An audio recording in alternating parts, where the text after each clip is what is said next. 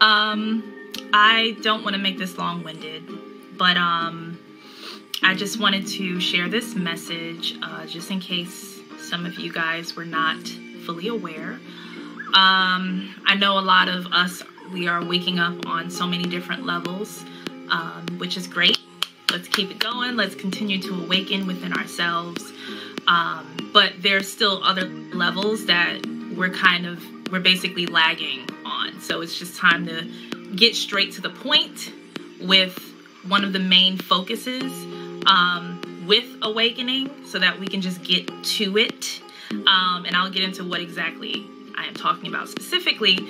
And this is basically all talking about the astral realm. So I just wanted to talk a little bit about that.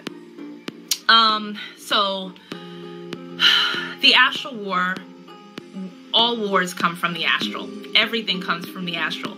If you understand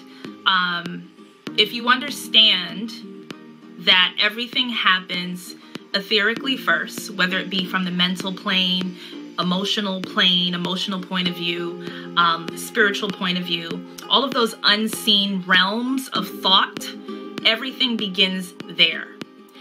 Everything that you can sense physically within this dense realm, the third dimension, everything within this third dimension is simply a result of the etherically planned. And I'll say that again. Everything that you experience physically, okay? Everything, your world, yourself, your situations, your circumstances, all of that is a result of etherical planning.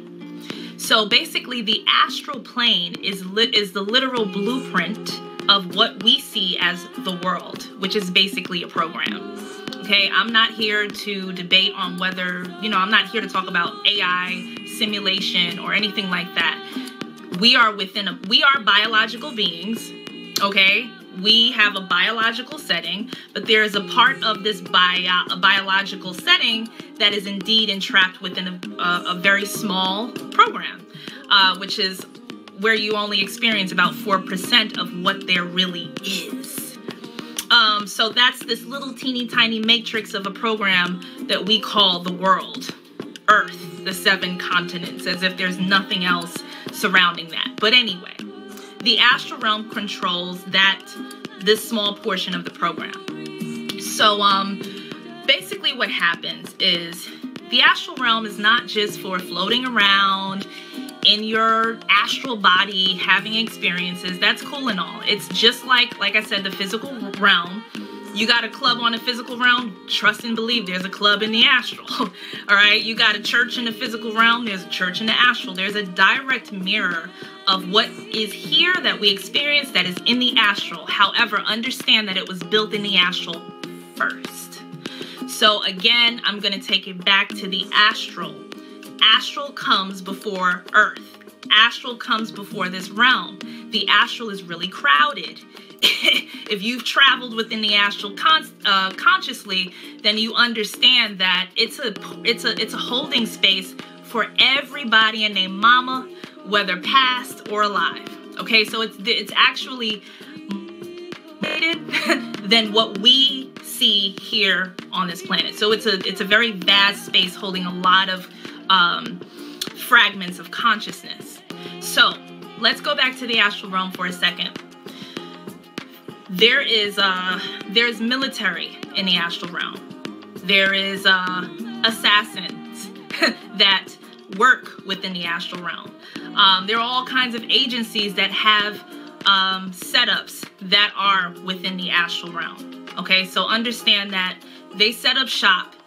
Your governments, but not even your governments, because that's way too of a low side of the totem pole. The controllers or the collective that controls the governments, they set up shop within the astral because that's where it all begins. So when we talk about time doesn't exist here. Time exists in the astral. Okay? Astral is the creation of time. Time doesn't exist beyond the astral. Time doesn't exist in this realm. Time only exists in the astral. That is the cube. That's that Saturn energy. That's what's holding the astral in place. Okay, so time is a construct that exists within the astral. So when we talk about time, in real time, what we think is present, that is in the astral. Astral is always in present time because that's where time is. What we're experiencing here is not time. It's memory, or it's a residue or a result of astral time. Okay, so I feel what I've been intuitively feeling is that we're always a year behind the astral. 1 year behind the astral. Everything that happens in the astral, okay, when it's happening, we experience it physically in our reality a year later.